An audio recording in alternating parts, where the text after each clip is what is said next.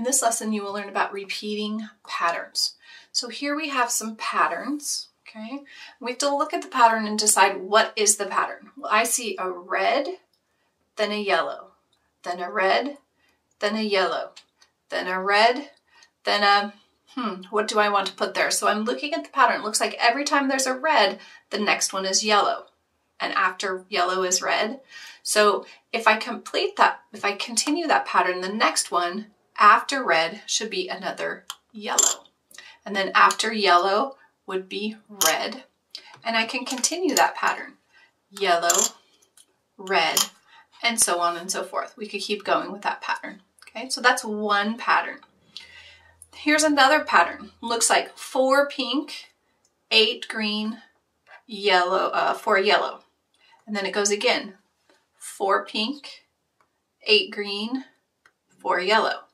And it's almost like I could kind of smush this together. Okay. This yellow, green, sorry, pink, green, yellow, pink, green, yellow. So I want to continue that, and I'm going to do those same shapes. So the next one would be the pink.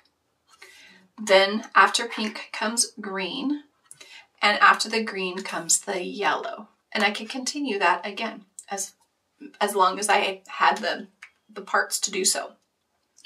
When we do this, we call these different types of patterns. This is like an A-B pattern. If red is A, yellow is B. Red is A, yellow is B. Red is A, yellow is B, and so on and so forth. So that's an A-B pattern. 2 things repeat, the first and then the second. This one is called an A-B-C pattern because there are 3 parts.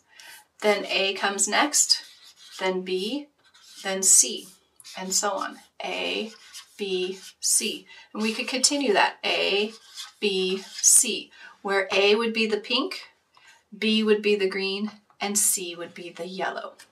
And that's the end of our lesson on repeating patterns.